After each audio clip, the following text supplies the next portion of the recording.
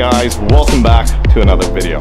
Today we are doing a in-depth walk around of my $100 static e-kick. You heard it right if you're new to the channel. You heard it right.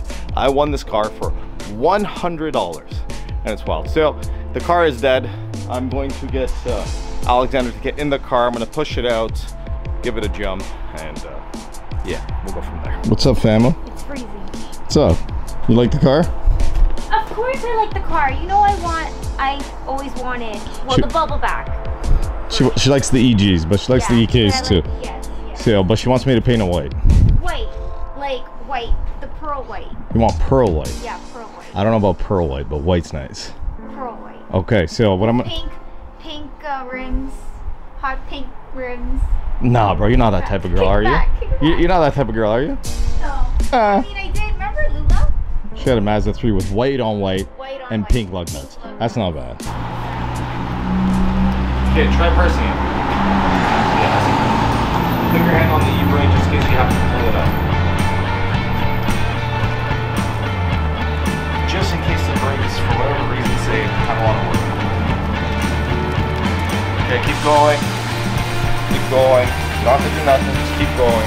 Keep going. Keep going. Keep going. Okay, brake. Brake, brake, brake, brake, brake. E-brake up. Thank you. That's it. That's all I need you to do. Then I gotta jump it or go buy a new battery, one or another. I don't think it's low enough. No? No. She's too easy to get out of. Well, you're like 5'2", and the car's lower than you. Wow, 5'2", thank you. Or what are you, 5'1" these days? 5'1". 5'0". Let's go through the car, the exterior of the car in depth, and we're gonna check the interior of the car, and then depending on time restraints, I might jack it up and check underneath. So let's do it.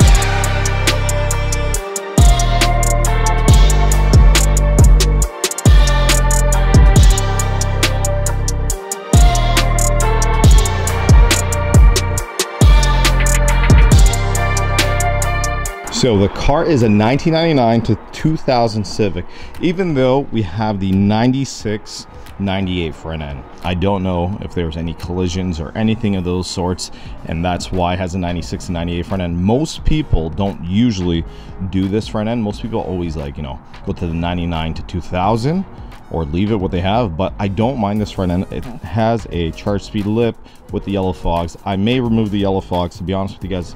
I like them, but I want like a super clean look. We do have a upgraded grille also. Clear headlights. I do not know the exact paint coat to this color, but it is a beautiful gray. We can see that the moldings are paint matched, the side skirts are paint matched. If we come to the rear here, we can see this is a Type R raised spoiler. We have these incredible clear taillights that I absolutely love. I really enjoy these clear taillights on the car. OEM exhaust, which will probably end up changing. And for the exterior, aside from that, it's a pretty basic exterior for the car. These are going to get changed to carbon. I actually have them in there already. These are the Volk T37Vs, if I remember correctly. We're on a stretch tire. These are 15/8 plus 0. The tire setup's a 185, 45, 15.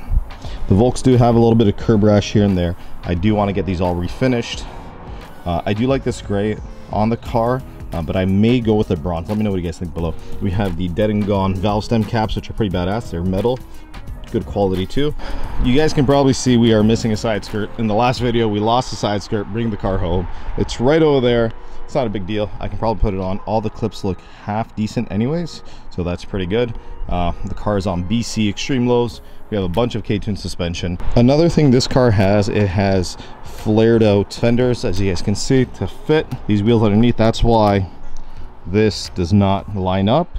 I do have another set of fenders painted that he gave to me also in the back of the car there. Check it out. So for the exterior, that is pretty much it.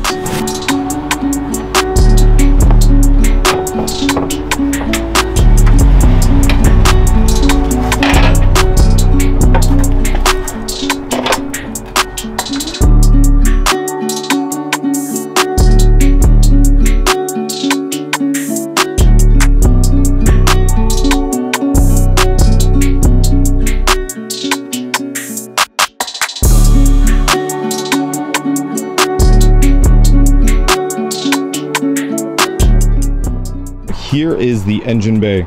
The motor, to my knowledge, is a B18 B1 with a matching trans. I can't guarantee anything because I'm not 100% sure. My goal is to restore this car completely so it looks absolutely clean. So the engine bay is going to get a full detail. We're going to fix a lot of the stuff here. We're going to get matching hardware, all brand new zinc hardware. We're going to change the color scheme, and yeah, every time I look at this car I find something new.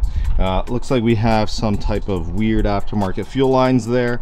That's an aftermarket manifold, aftermarket fuel rail. I have no idea what injectors we have in there. The car seems like it has a somewhat of a tuck base, so it looks pretty clean. I'm not gonna lie, I have a good canvas to start with, which is really good. We have a half ride, which I definitely do want to change to maybe something a little, you know, nicer. I don't know about you guys, but have you guys ever experienced that the header had to get bent so that can fit in there? That is super odd in my opinion, but let me know if you guys have seen that before. Is that common? I'm very new to the B series game, so I do not know. Looks like we got some blue cables that might be NGK cables, which is really nice. A blue oil cap, which probably get changed out very shortly, and some random intake. One thing I do want to do for sure is get a battery tied down, because that guy is very loose, and probably relocate the battery to the trunk. As you can see, we have no fuse box here, so the fuse box has been tucked also. So this has a mild tuck, which I think is really good. I think I have a very good canvas to start with. I do want to basically clean it up completely. The engine bay, we have a very good starting point. I know the car is running an engine code, so we're going to check what we have going on there also, but the engine bay looks absolutely fantastic. Today pretty much is a walkthrough and find out what we have to fix. Let's go into the interior, let's check it out. I know I have some stuff to do there too.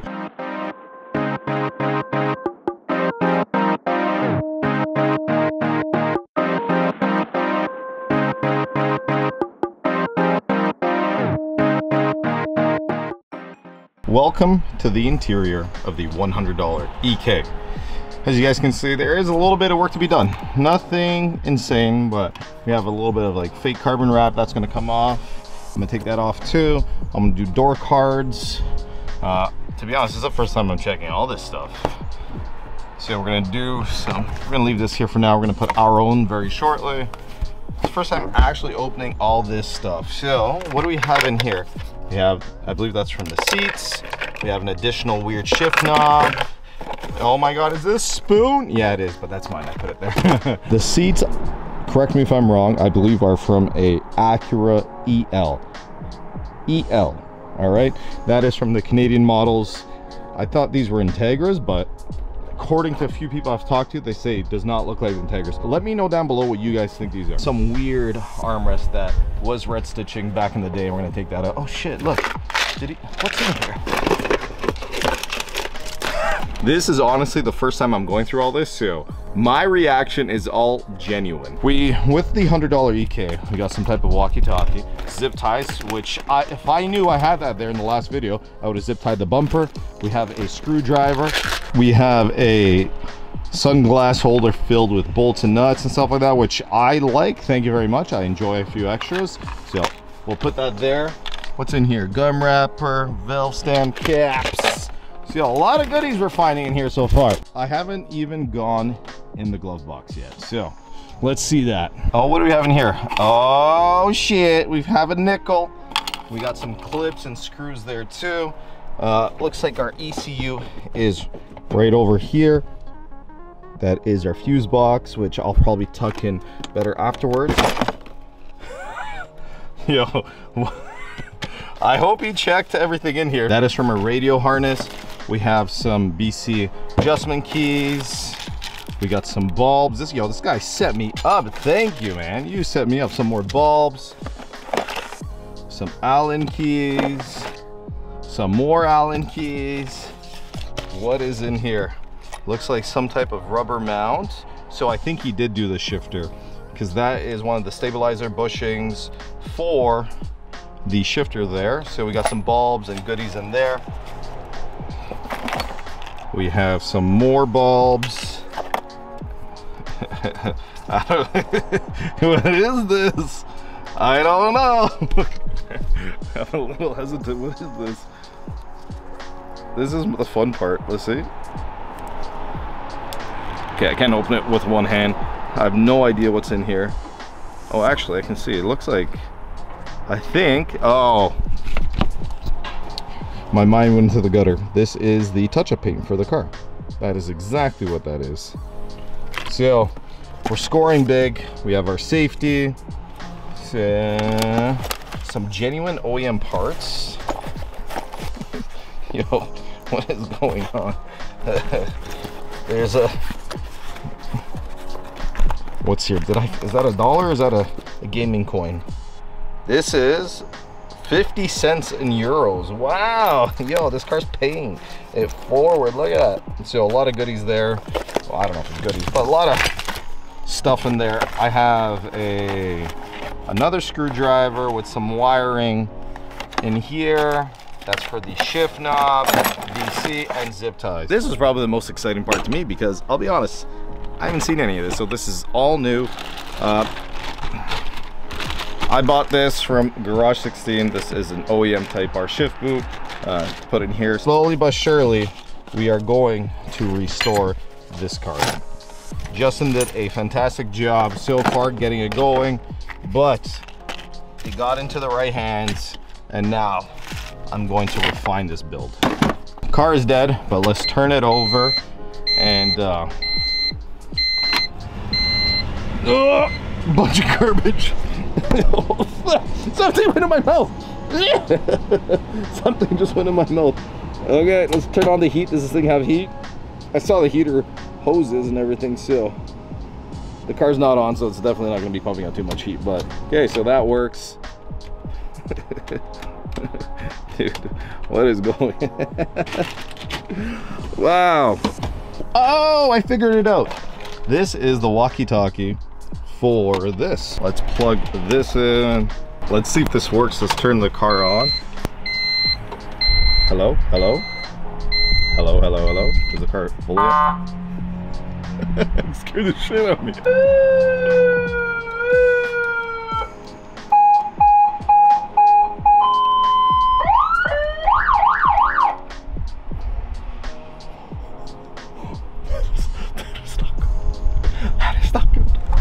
Testing, testing.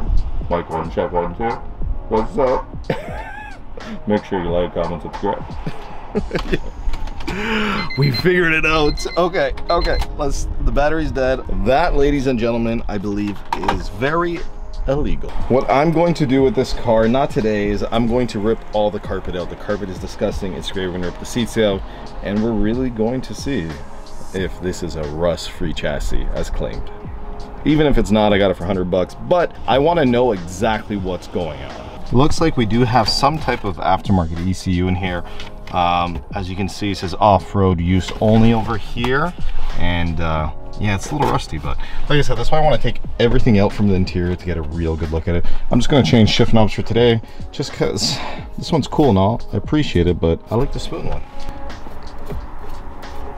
Jesus, this is rusty. I don't like that. I know I'm getting a little bit ahead of myself, but I'm going to take this center console off right now. I cannot take how rusty that looks. I want to take it off and see what's underneath. It's been driving me absolutely nuts.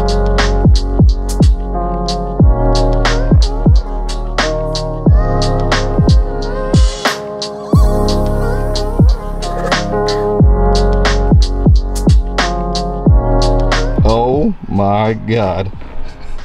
What is that? What is this? It looks like some homemade welded God knows what. And I'm not saying, just to make this all clear, this was Justin, the last owner, who did this. All he did was slam it, put wheels, and paint it. He did the good stuff. But what the hell is that? This was the first owner that for sure did this. What?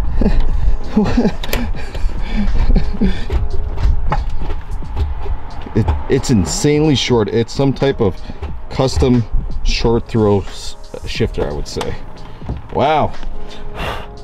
All right, well, cool.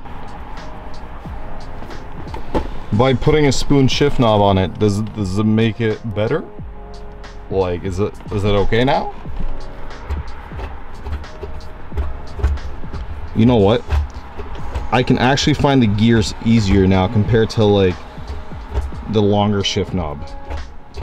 Okay, so today is a day of exploring. We're not fully going to get into the car like I said. Now we know I need to purchase a short throw shifter. That is fine, nothing wrong with that. That piece of metal actually looks super thick. It looks like it would never break. It looks like a weapon. Like I can, like, someone's trying to break into my car, pah, take it off and, you know, smack him in the head. But cool, we got some stuff to do. I knew that in the beginning, but it has a spoon shift knob on it now, so it's good. There it is, the first real episode of the EK and getting into it. As we can see, Justin did a fantastic job with the exterior, the suspension, the wheels. You did an absolutely awesome job. I don't know if I mentioned earlier, there's a disc conversion in the back, which is fantastic for me. But we got work to do. And as you saw, we did our first official mod. I think we started off pretty good with a spoon sport shift knob. I have more stuff in there. I think we should take apart the interior completely and really get a deep down look, maybe the next episode or the episode after that. So there it is, boys. If you are excited for the EK and all its glory, I promise you, I am going to build this insanely well. My goal is to restore it completely and make it look absolutely amazing. I want it to look brand new, pretty much. That is my goal with this car. I told myself that this is going to be the best build I've ever done. I had the luck of getting this for $100, so I am going to make this the absolute best build. That is my goal, and I hope you guys stick around. If you guys did enjoy, make sure you like, comment, and subscribe. YouTube's been tough lately, and I can use all your support. And if you want, grab some merch at streetlegacy.ca. Thank you so much for watching, guys. Peace out. Do it once, do it right. Like, comment, subscribe, and later. Uh-oh. The EK's leaking oil.